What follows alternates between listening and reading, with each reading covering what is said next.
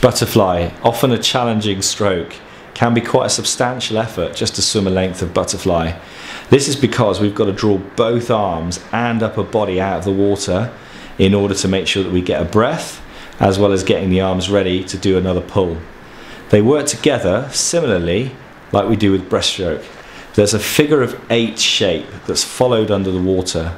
From landing in and entering the water together, they draw and they move out to the side before pulling back, down and in together before going back out again so that they're able to pass the hips.